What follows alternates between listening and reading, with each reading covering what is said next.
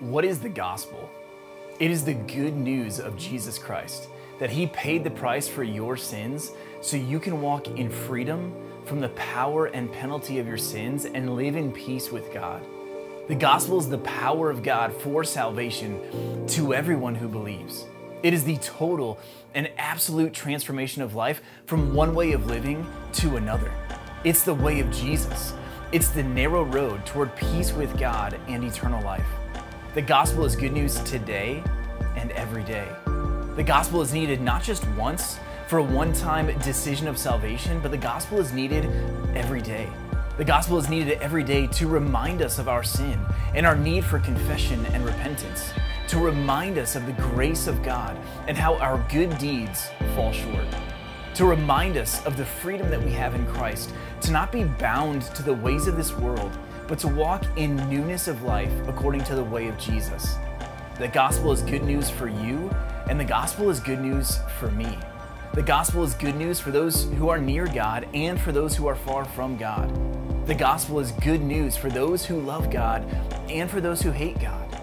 The gospel is good news for those who believe in Jesus and for those who don't believe in Jesus. The gospel is good news because while we are still living, God invites any and all to come to Him through the doorway of the gospel, the good news about His Son, Jesus Christ.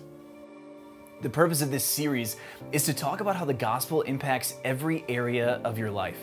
How does the gospel impact how you respond to a verbally abusive dad, or an unloving mom, or an unbelieving aunt or uncle who are hostile to the themes of Jesus? How does the gospel impact the way you deal with your sin, or your addictions, or the self-destructive thoughts in your head that lead you to some self-destructive tendencies? How does the gospel intersect and reframe the way that we live our lives? We want to give you a blueprint through which to live your life by the lens of the gospel in every area of your life.